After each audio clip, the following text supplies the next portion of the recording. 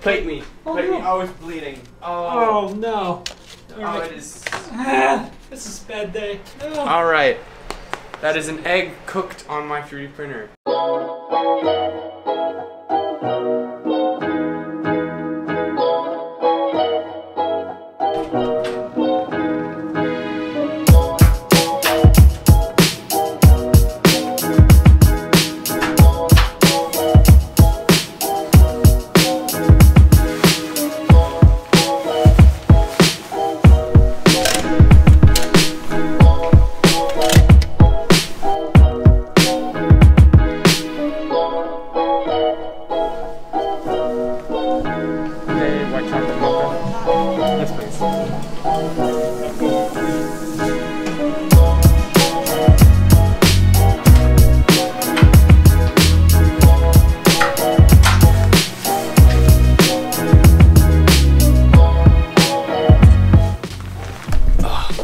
So much better.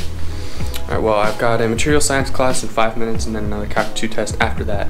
But once I get that stuff out of the way, I'm gonna do some cooking or something later with this machine I got behind me. But I'm getting started.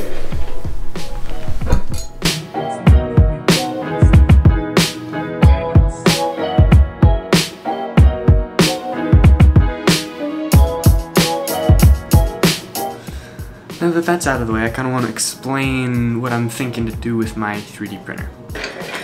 So I was browsing the internet the other day, like you do, and I came across something interesting. It was the lowest temperature that you could fry an egg. So supposedly, according to the interwebs, 55 degrees Celsius is enough to fry an egg. And so I got to thinking, like, you know, my 3D printer's over here. I'm not using it all the time, and it's got a heated bed. And this heated bed goes up to, I think, 80 degrees Celsius. And I mean, I print PLA at 60, 65 degrees Celsius in the bed like all the time. So that kind of birthed the idea. So this print bed, you probably won't be able to see it. Here, let's go down a little bit. But it is covered in about 2 to 3 years worth of Elmer's glue. So if I do want to cook something edible on the bed of this printer, I'm gonna need like a sterile surface. So I'm gonna run to Walmart or something. I'll pick up some eggs and some tin foil, aluminum foil. Hopefully that'll conduct enough heat that I'll be able to efficiently cook an egg.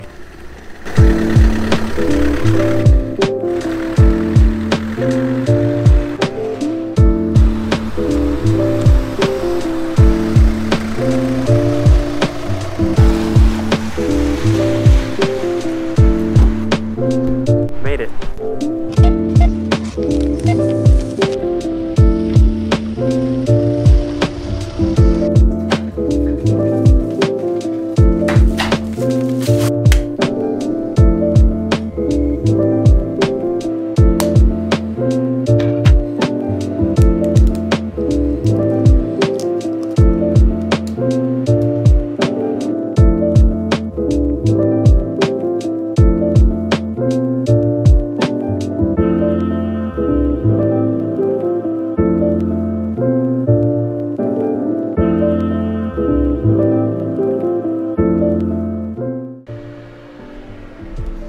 Alright, well, Jason's here now. So, I sent out a little thing on my streaks about, I was cooking some eggs on my 3D printer, and, he wanted to come take a look at it. I heard there was something interesting going on with cooking in 3D printers. Yeah. So, I decided to, bring, you know, nice little spatula of course you do that. And then paper plates. And a few plates, so we're ready to eat it. There is a slight problem, that is it is not cooking evenly. So we're gonna attempt to flip it, even though this might end really, really, really badly. Okay, well, oh no way, it actually is kind of holding the egg in, so we might actually be able to flip this.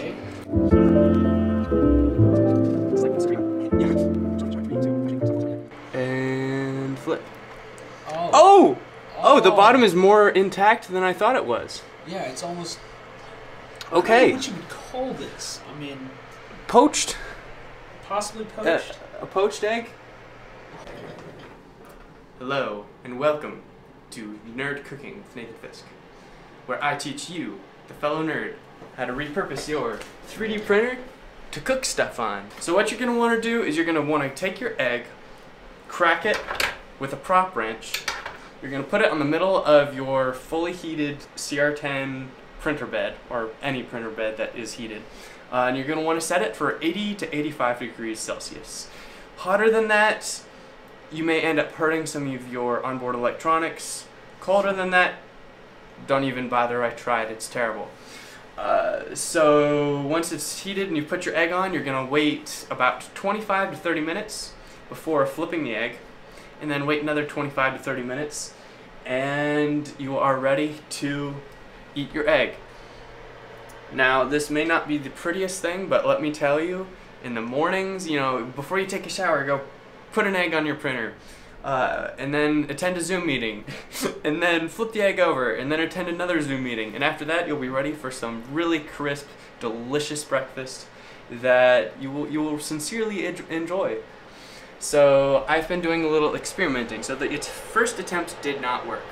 I got a poor heat transfer of the aluminum foil, because I covered the bed in aluminum foil, which it didn't end up very well. Although technically it was non-stick, so that could have had something to do with it. So I decided to flip the bed over and cook onto the glass. Now glass is an excellent material for conducting heat. It's on. Alright, Oh, plate? plate me. Oh, Plate no. me. Oh, it's bleeding. Oh, no. Oh, Alright. it is. Ah, this is a bad day. No. Save it. Alright. That is an egg cooked on my 3D printer. I'm gonna give it a little. I'm gonna give it a taste. I have some cheese, but I feel like for the first one it would be wrong to flavor it. Yeah. You really want to taste. You want the raw filament. experience. Exactly. Would you like? Oh, here's a fork. Oh. Jason, would you like a bite? Oh, I most certainly would. All right. I don't know how good this is going to be, but we're going to find out. There you go. It's not easy holding the... You know what? Actually, I'm gonna just eat this yolk in one big thing. It's not half bad. I'll be honest, I've had worse. To be honest, I was really hungry. I guess now you're not. That's really good. I have had worse. Oh, I've had way worse. I've had better though. I mean, rate it. What's the Yelp review? Oh, okay. What is the Yelp review here? Nathan's yolk review. Get it? Oh, Yolk? Yeah, I like Nathan's that. yolk Yeah, review. yeah. I'm gonna give it. It's gonna be hard to be unbiased, but I'm gonna give it like a 1.4 out of 5. So it is down there in the texture because it's inconsistent, and it's a little bland. So if I had put some salt on it and some cheese, and then I cooked it with some sort of boundary around the egg to give it more of a consistent, density, I could see this hitting like a 4.8. All right, well, that was a brilliant success in my opinion. I'm on my way to play some ping pong with my buddy Andrew. Now Andrew is kind of a professional, but he's not a professional.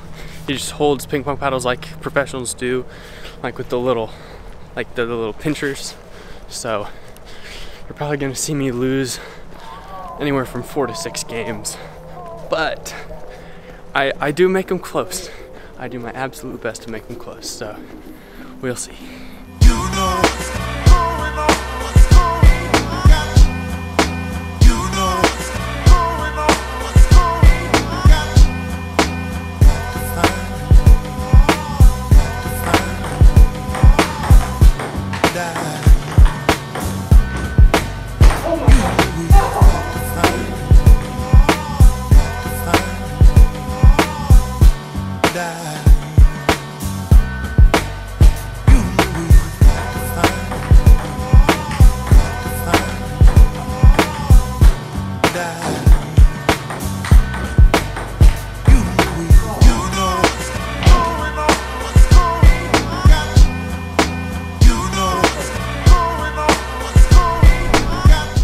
Alright, Well, the ping pong is over. The Grandmaster, Andrew here, hath wonneth the day. I think he won four out of six. So I still won 2, and I'm very happy with that. I think there's only ever been one time that I've actually gotten 2 wins on the same day, but that'll be it. Thank you for watching. Don't forget to hit that subscribe button, and toodles.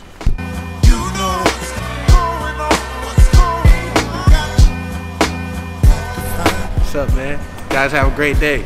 Welcome to MT. Woo!